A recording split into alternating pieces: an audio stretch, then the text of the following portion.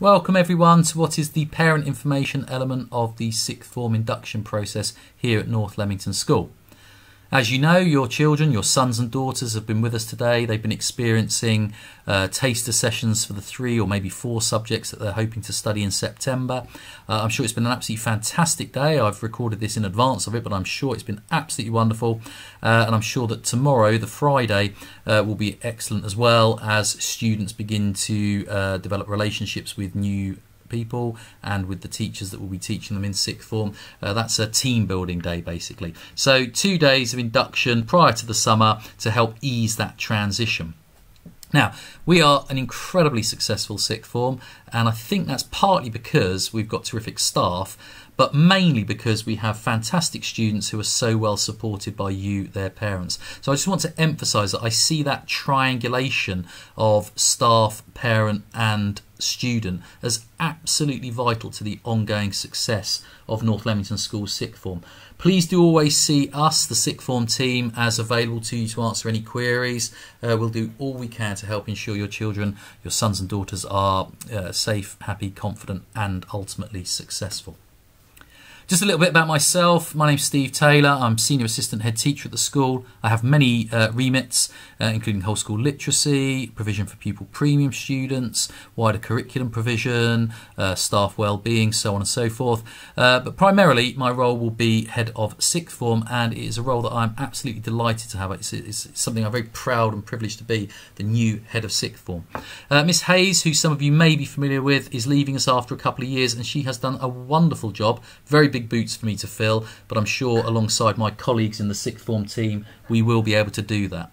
I'm very, very ably supported by Mr Piper, who is Assistant Head of Sixth Form for Year 12, Mr Schofield, who is also Assistant Head of Sixth Form with responsibility for Year 13, Mrs Charman, the 16 to 19 manager, who's been here many years and who is a font of all sort of knowledge and expertise in all manners sixth form, and then Mrs Thomas, who's joined us recently but made absolutely terrific impact in terms of supporting students with their study, their welfare and their attendance. So this team is dedicated to making decent provision, high quality provision for your children, your sons and daughters, and together I'm sure we will be very, very successful.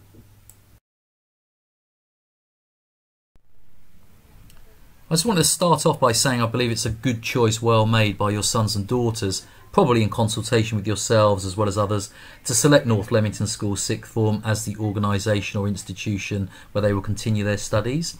It is a very high performing sixth form, and I've included a table and some graphs there just to indicate that we perform in the very top quintiles and percentiles for academic outcomes.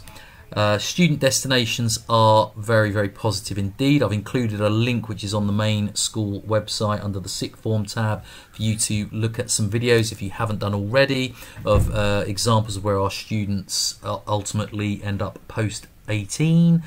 Some lovely stories on there indicating what a successful sixth form we are. I didn't want to emphasise the data though without putting it in a wider context. These are your children. I have children myself, a son and a daughter, and I don't want you to think that at North Leamington School Sixth Form we think of your children as, I suppose, fodder for data.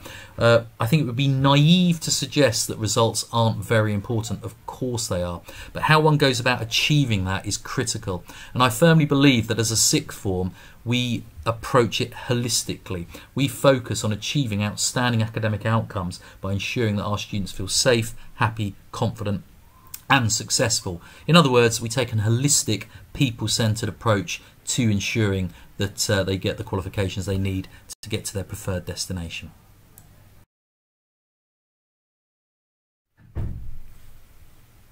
So we've said how we go about achieving these fantastic academic outcomes, how students' destinations, whether it's to university, apprenticeships, maybe taking a gap year, going to an employment, are all very positive and very good.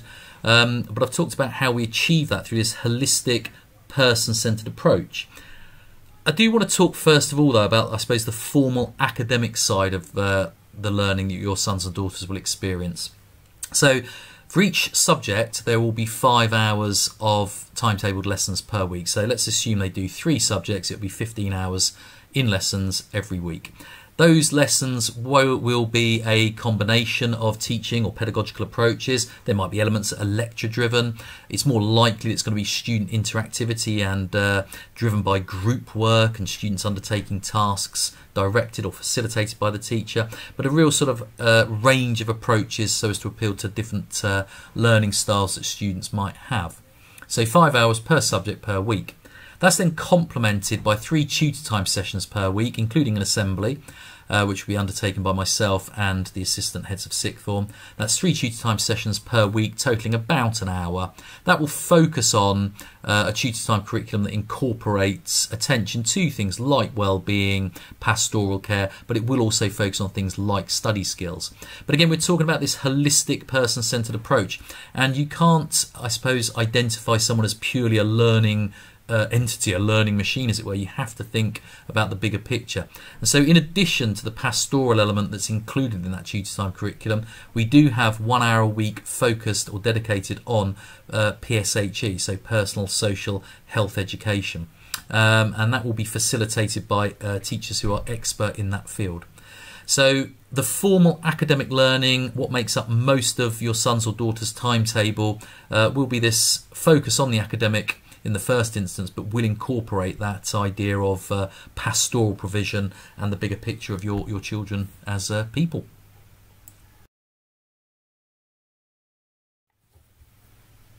So in addition to the formal timetabled learning that I've just outlined, I wanted to highlight for you the enriched and personalised approach to learning that complements that more formal timetabled experience.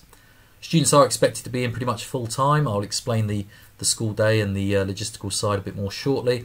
But if they're not actually in timetabled lessons or tutor time, they should be studying in one of our Year 12 or Year 13 study rooms, depending on what year they're in, of course, or alternative the common room, the mezzanine, or our very well stocked library. So plenty of opportunity, plenty of resource and facility for that personal study time. The enrichment programme we offer is really important. It is a requirement that students engage with that. It's important for their applications to work, to university, to apprenticeship programmes. So we offer a full range of enrichment opportunities that students can pick and choose from, including student leadership, life skills, volunteering in the local community or within the school. A full enrichment programme that emphasises really we're thinking about that the bigger picture, the whole person. We're really lucky because we've demonstrated, I think Alan Partridge coined the term bounce back ability. It's either him or David Cameron, one of the two. I think it was Alan Partridge, talked about bounce back ability.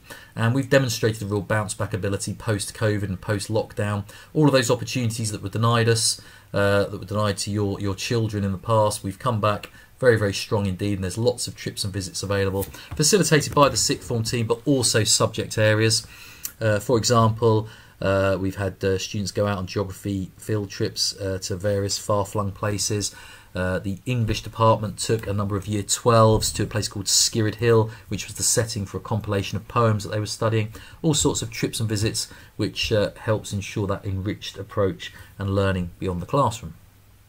We firmly believe that we should have a commitment to the local community and to charities, and there's a focus every term on fundraising for a particular charity. And then at Christmas, for example, we get involved in the local community, sending Christmas cards to people that might be in care homes or homes for the elderly, and doing various other things to show that we're an outward-facing school, that we think of others. We're really lucky at the end of the year. Students are expected to facilitate this for themselves with support from the sixth form team, but really lucky that we have a work experience week, something that really, again, complements students' more formal academic learning. And we have very good careers advice, including very, very successful UCAS processes, which ensure that students are well informed to make decisions about future university applications. But again, it's not all about university. Many of our students do go on to university and are very successful in securing their first or second choice placements. It's careers and information advice and guidance around apprenticeships and the world of work as well. And then finally, in terms of this enriched, personalised approach to learning, we have, as I said on one of the first slides, a dedicated officer who looks into welfare, study and attendance support. So if there are well-being needs, if there are study needs, attendance needs, that officer works along with others within the school to ensure that your sons, your daughters, your children are well accommodated.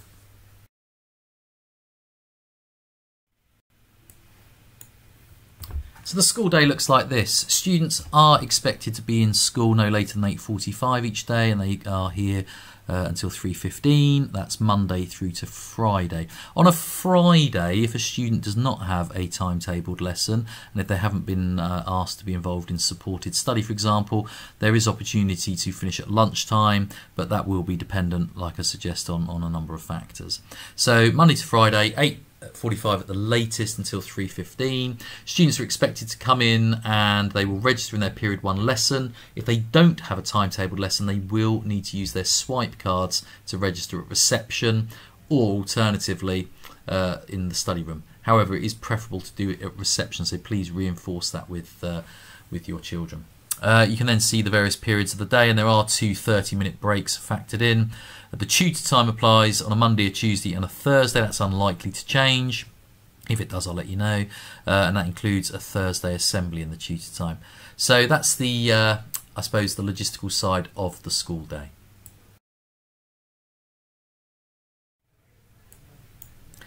So we are a school sixth form as opposed to a further education college, and it's possibly fair to argue that in those further education colleges there's a greater level of independence for students. For example, in terms of the school day or the college day, if they didn't have a lesson in a further education college, they might well go home. It is different here. It is a school sixth form, and that idea, I suppose, of difference applies also to things like absences. So we do treat people with respect, young people with respect. We treat post-16 students as young adults. However, we do have requirements of parents when it comes to things like absences and absence reporting. So if it's an unplanned absence, your son or daughter is ill on a particular day, you can either phone in or email the sixth form email address by 8:30 please to advise us of that absence. We will need a subsequent email for every subsequent day that the student is away.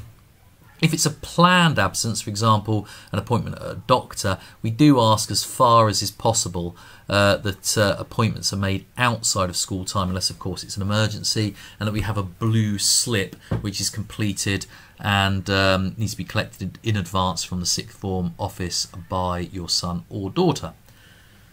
If a student becomes unwell during the day, a parent or carer will need to come and collect or to give parental consent for them to walk home. The student should come and talk to the sixth form team first before contacting home independently. And in terms of things like driving lessons, if it's a driving test, that's a different matter, but driving lessons, we require that students do not book these during school time. When a student successfully passes their test, they do need to bring in documentation in order to be able to get a parking permit for school. And then just on this subject of absences, I've mentioned a bit back that on Friday period 5 there is the possibility of leaving early unless study support is in place or alternatively a timetabled lesson. But long and the short of it, students are required to be in full time. If they're absent, there is a need for the parent or the carer at home to be involved in the process for letting us know reasons and whatever else. Hopefully that makes sense, and hopefully you understand our reasoning behind it. Thank you.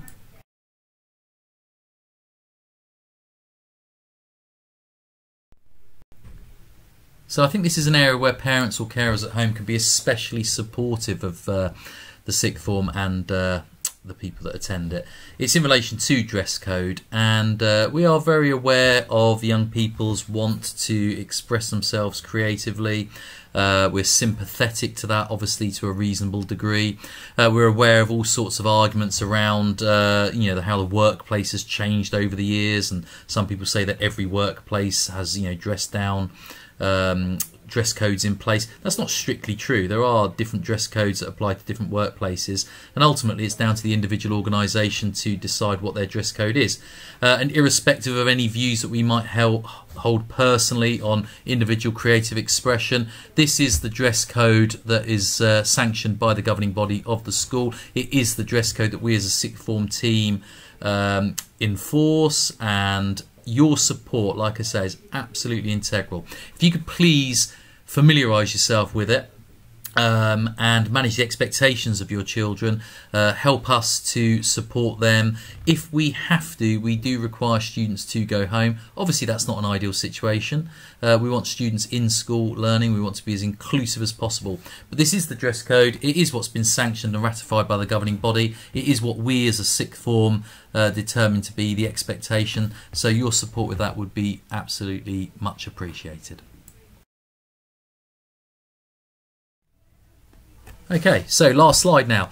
In terms of ID badges, students who are already registered at North Leamington School because they were in Year 11, you can use your existing, or they rather can use their existing security badges. They can use those to swipe in period 1 if they don't have a lesson. Please recall what I said earlier, if a student doesn't have a lesson period 1, they really do need to sign in at reception using their swipe cards. They can use that swipe card, that security badge, also to purchase food, because we do have a cashless system here at North Leamington School. I'll come on to facilities in a second, but we will be introducing into the canteen area upstairs in the sixth form the opportunity to pay via debit card, so there's that cashless alternative as well. But please make sure ID badges, if they've been had in main school, then students bring them in to help facilitate the smooth running of the first days in relation to attendance and things like purchasing food. If you are coming, or your children rather are coming from another school, then they will be sorted out with a security or swipe card as soon as possible. So again, it's worth reiterating that we are able to offer, or should be able to offer on the first day back, facilities for buying food that are payable via debit cards, so encourage your children to bring those debit cards in.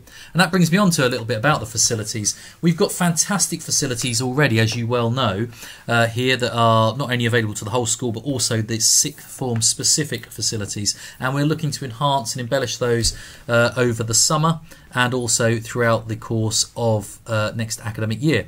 So you will find, or your children will find, your sons and daughters will find, that the cafe facilities are very much improved, although they were very good in the first place.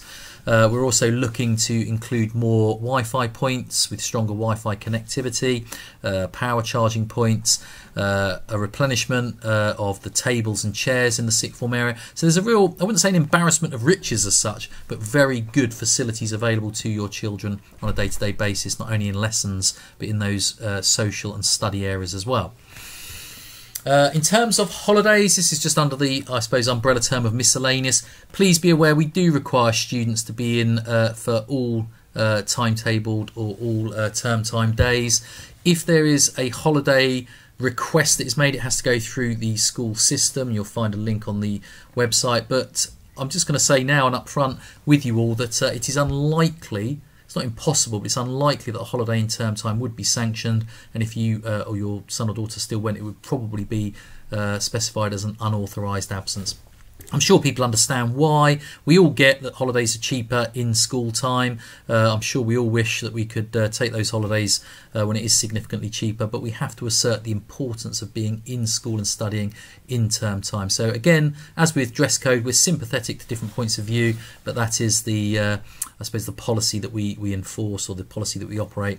By all means, make an application for a holiday, but yeah, like I say, to manage expectation, it might well be something that we cannot sanction, like I say, for obvious reasons.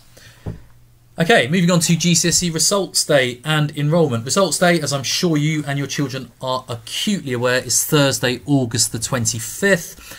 Enrolment Day is usually a very exciting, very positive day. And we get to see all sorts of happy faces on students that have secured the grades they need to study the 3 or 4 A-level or BTEC choices they've made for the sixth form study. However, there may sometimes be students who are disappointed. I just want to reiterate that our basic entry requirement is 5 grade 5s or higher. If people get lower than this, the very strong likelihood is we will not be able to offer a place. And I know that people say my child has been here for 5 years, etc. And again, we are sympathetic, but that is the standard expectation, 5 5s and above. And it's not that we don't want students here, it's not that we don't want to support and nurture development. It's more the case that if a student hasn't secured that basic level of 5 5s or higher, then we find that students very much struggle with the academic demands of sixth form and ultimately end up being rather unhappy. We appreciate some sixth forms, perhaps ones that are in the town even, might have slightly lower grade entry criteria or entry criteria. Again, that's their decision as an organisation. Our experience here is that students need as a minimum expectation 5 5s or above. On results day, if your son and daughter do get 5 5s and above but do not get the grades that were specified for their specific course, they will need to speak to a member of the sixth form team. It might be that we cannot offer what they want to do, but we can offer alternatives. So if they get the 5 5s or above, we should be able to offer something. It's just whether or not it meets their needs as an individual. And we do offer IAG, or information, advice and guidance, which refers students to other organisations or alternatively to other pathways. But yeah, we want to be inclusive, but we also want to make sure that we're doing right by the student and not setting them up to fail, setting them up to be a success, and in a way whereby we can support them as best as we reasonably can. So just please be aware on the results day, supporting in the managing of expectations, 5 5s and higher is likely to be the minimum expectation, and there might need to be flexibility if your child does secure those grades but not the specific subject entry criteria. Now let's assume that your child, son or daughter, successfully enrolls on August the 25th. If it isn't on the 25th, by the way, if they're away on holiday, please, they do need to be proactive in contacting the sixth form via email. That email address is at the bottom of this slide, and they need to be saying, you know, what courses they're planning to do at that given point. They probably need to be in contact with us, even if they are on holiday, providing a telephone number, for example. So again, please just help manage expectations in relation to that. In terms of the first day back, let's assume everyone's enrolled successfully. It's Wednesday the 7th of September. That is to be confirmed, but that is very likely the date that will be the first day back. Students will enter via the front of school, and they're likely, again TBC or to be confirmed, but likely to have 2 hours of additional induction on that first day. We've got these 2 induction days that are taking place before the summer, you know, July 14th, July the 15th, but 2 hours of additional induction on that first day where students get their timetables, we reiterate key messages, and also make sure that external applicants are in key focus, that we've got them buddied up with someone that can show them the lie of the land, as it were. But look, ultimately, what I want to end on is just this message really, that we are very much looking forward to welcoming your children into North Leamington School sixth form. We're looking forward to working in partnership with you as parents or carers, and yeah, the past has been very, very successful. I'm sure that will be the case in the future again. Our door, as I said earlier, is always open. Please do see us, the sixth form leadership team, as key points of contact for you and for your children, your sons and daughters. And with that in mind, if there's any queries in relation to this presentation, any specific questions you need answering or whatever it might be, please do email us at the email address there, sixthform@northleamington.co.uk. And it just remains to say, really, have a fantastic summer, and for your children, a very successful one, I'm sure. Take care. Thanks very much. Bye-bye.